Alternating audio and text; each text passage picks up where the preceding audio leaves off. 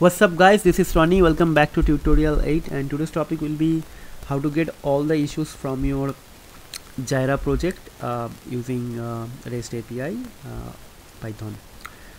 Let's say just before I actually start the tutorial, I have to actually show you guys what actually I'm trying to achieve, because this is a very unique thing I have done, and I did it because I got so many requests.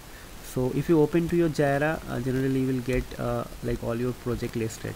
Okay, like for me these two projects are listed. For example, I want to get all the issues for this project.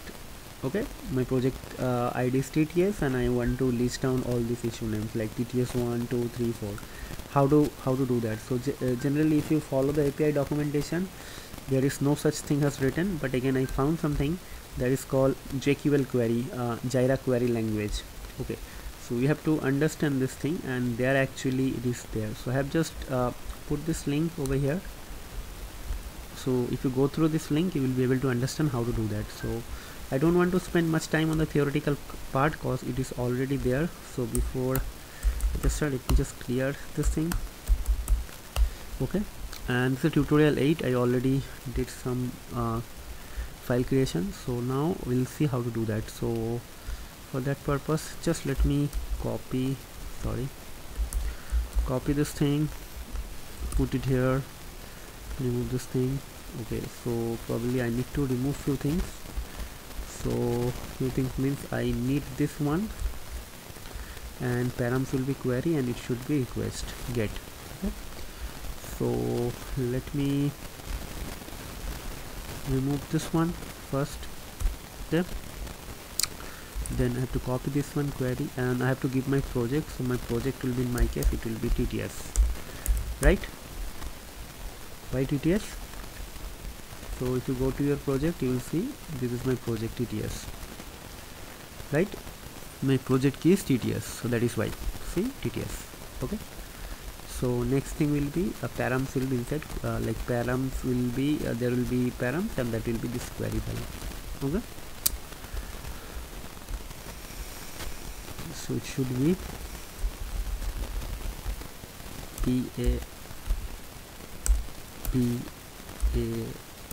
params equals to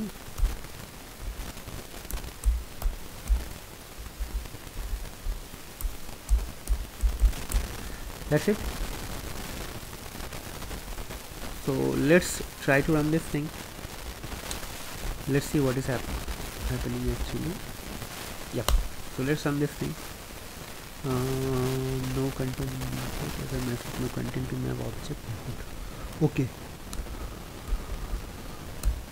it should be like this. Okay, there is something I did also mistake. I need to change this thing actually.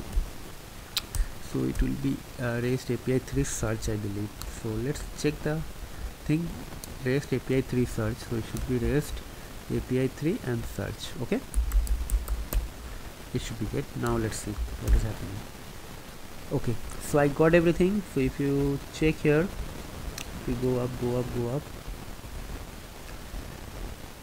yes, so if you see total I have 4 issues, everything is here, and there is something called issues, and inside that my all the issue details are here. For example, this key actually this is a dictionary, and out of that dictionary this key is actually holding the issue ID. So what I have to do, I have to just create data equals to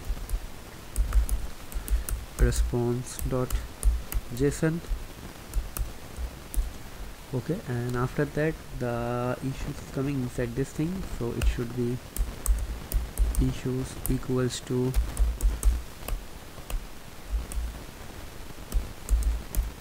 okay, and after that we'll print.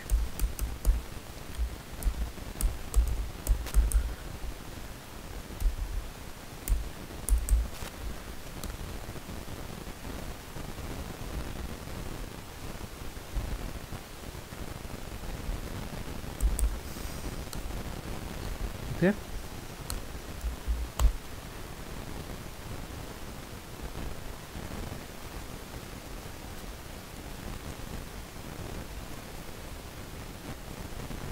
yes, see it is here. So let me just write for this is a list actually for issue in issues, and inside that issues every ID is actually available inside this thing. Okay, so if I write print issue in inside that I will put key, so I will get all the issue ID. This is simple. That is what actually I am looking for. See, I have T1, T2, T3, T4, everything I got. So let's like validate our point. Let me just create one more issues like sample test the Python code, something like that. Let's create. So I have one more issue created. So if I run this thing, I will get TTS5. See, I get TTS5 like this. This is very simple. Okay, so I believe you guys understand the concept actually. So this is something called JQL. This is very unique thing. So what is happening here, I am actually searching here like up to the search endpoint, and after that I have putting my query. So what I actually put in my query, project equal to TTS. So what will happen now, for project TTS everything will get returned. Okay, that's it. And from that actually I found the issues, and after that I actually did some parsing, and from the respond object I got this issue key. Right, this is very simple. So I believe you guys understood the concept, but this is kind of a very very specific tutorial. Probably I'm not sure whether like many of you already actually tried to do this thing and face some problem and come back to me, but I'm actually glad that someone asked me that he's trying after watching my tutorial, because in the tutorial I have shown actually how to get one single issue or details of the single issue. I haven't shown how to get all the issues. So someone tried and someone challenged himself, and after that tried to fix this thing, and after that he was not able to resolve this thing, and probably the good thing is that he sent me an WhatsApp message, and from that actually I landed up to this new thing, and I just created the tutorial. So hopefully in this way you all can actually collaboratively learn. So that is why I ask you guys, just don't rely on my videos, or just don't watch my videos like blindly. Like after watching my videos, try to solve some problem and try to create some more use cases, and after that challenge the use cases so that you can solve them. If you're not able to solve them, fair enough, fine, you can ask me, I'll try to help you. And if I find these tutorials are unique and very helpful for other person, maybe I can also create some tutorials. So I thought this tutorial will be interesting, so that is why I'm just creating this tutorial. So that is how we can learn. So just keep on trying, and don't just watch my videos and rely on my video topics, because videos are going to give you some sort of intuition, but until and unless you are not practicing, you are not writing the codes of the videos, whatever I teach by your own, you will not be able to learn and master the technology. So that is why after watching my videos you should do some practice, try to try to analyze, visualize some other use case, and try to fix those use cases, please. So in this way only you can get the benefit, right? So enough of talking, guys, and before I end this tutorial, I'll recommend you guys to give me some sort of feedback, good or bad, doesn't matter, but it has to be like honest feedback, that these things are missing, these things are good.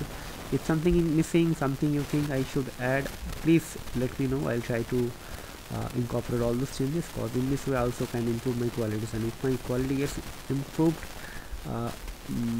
I'll be able to deliver better content. If I'm able to deliver better content, you guys will be benefited for that. So ultimately it will be win-win situation for both of us, right? So that's it, guys. We'll see you in the next video. Till then, take care, goodbye, and have a nice day.